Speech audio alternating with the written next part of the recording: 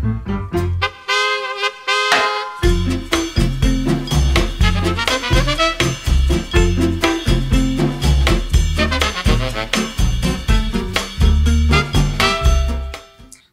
Brittany, and I'm going to be reading an excerpt from The Picture of Dorian Gray by Oscar Wilde, first published in 1890.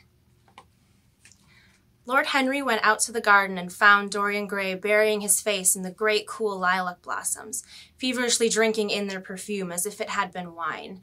He came close to him and put his hand upon his shoulder. "You are quite right to do that," he murmured. "Nothing can cure the soul but the senses, just as nothing can cure the senses but the soul." The lad started and drew back. He was bareheaded, and the leaves had tossed his rebellious curls and tangled all their gilded threads. There was a look of fear in his eyes, such as people have when they are suddenly awakened. His finely chiseled nostrils quivered, and some hidden nerve shook the scarlet of his lips and left them trembling. "Yes," continued Lord Henry, "that is one of the great secrets of life, to cure the soul by means of the senses, and the senses by means of the soul. You are a wonderful creation. You know more than you think you know, just as you know less than you want to know." Dorian Gray frowned and turned his head away.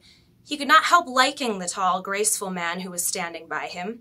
His romantic olive-colored face and worn expression interested him. There was something in his low, languid voice that was absolutely fascinating. His cool, white, flower-like hands even had a curious charm. They moved, as he spoke, like music, and seemed to have a language of their own. But he felt afraid of him, and ashamed of being afraid. Why had it been left for a stranger to reveal him to himself? He had known Basil Hallward for months, but their friendship between them had never altered him. Suddenly, there had come someone across his life who seemed to have disclosed to him life mysteries. And yet, what was there to be afraid of? He was not a schoolboy or a girl. It was absurd to be frightened. "Let us go in and sit in the shade," said Lord Henry. "Parker has brought out the drinks, and if you stay any longer in this glare, you will be quite spoiled, and Basil will never want to paint you again. You really must not allow yourself to become sunburnt. It would be unbecoming." "What can it matter?" cried Dorian Gray, laughing, as he sat down on the seat at the end of the garden. "It should matter everything to you, Mr. Gray." "Why?" "Because you have the most marvelous youth, and youth is the one thing worth having." "I don't feel that, Lord Henry." "No, you don't feel it now.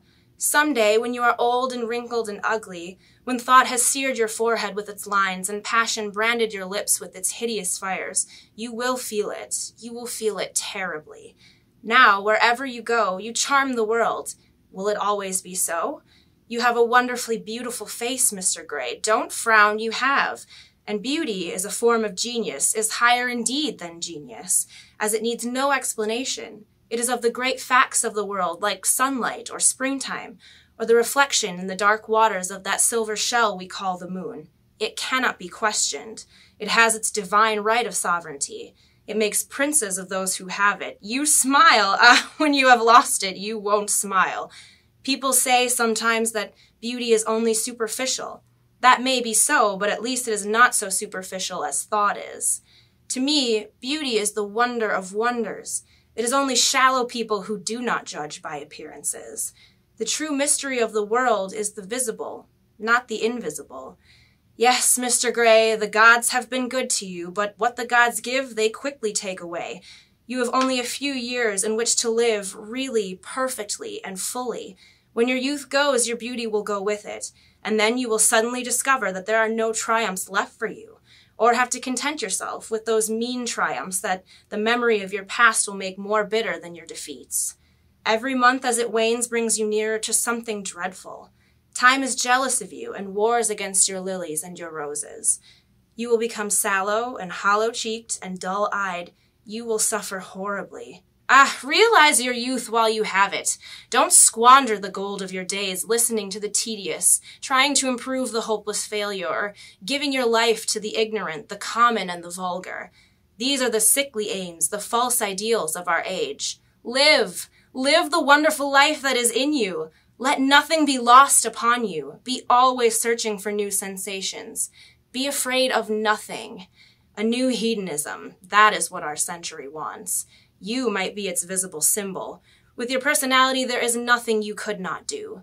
The world belongs to you for a season. The moment I met you, I saw that you were quite unconscious of what you really are, of what you really might be. There was so much in you that charmed me that I felt I must tell you something about yourself.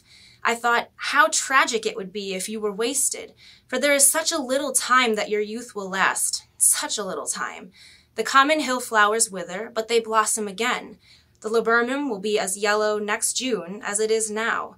In a month there will be purple stars on the clematis, and year after year the green night of its leaves will hold its purple stars. But we never get back our youth.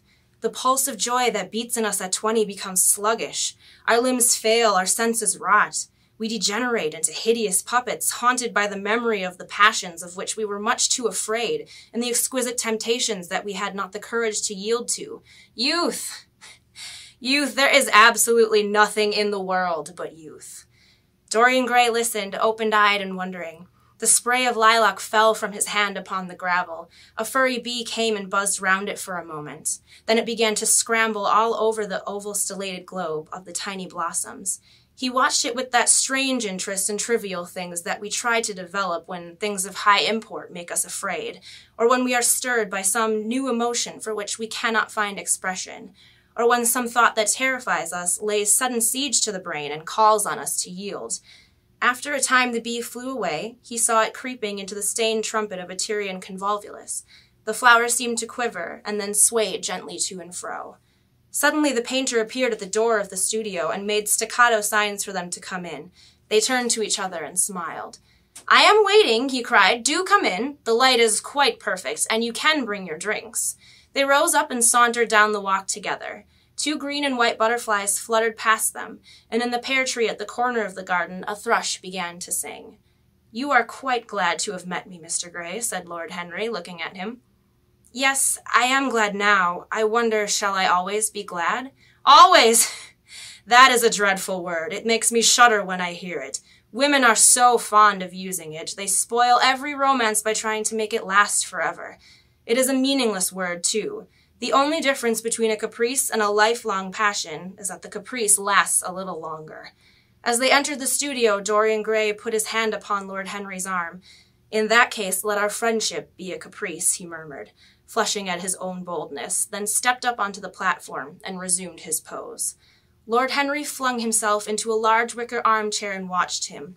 The sweep and dash of the brush on the canvas made the only sound that broke the stillness, except when, now and then, Hallward stepped back to look at his work from a distance. In the slanting beams that streamed through the open doorway, the dust danced and was golden. The heavy scent of the roses seemed to brood over everything.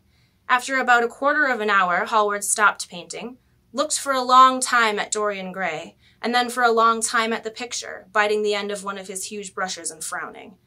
"It is quite finished," he cried at last, and stooping down, he wrote his name in long vermilion letters on the left-hand corner of the canvas.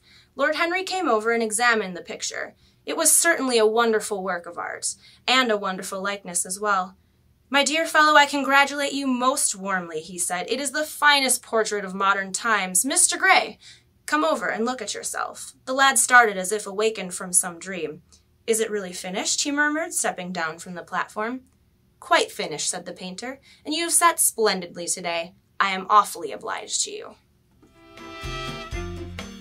If you enjoyed this video, be sure to subscribe to our channel. Check out workingclasspublishing.com for amazing photography, art, and vintage lifestyle books.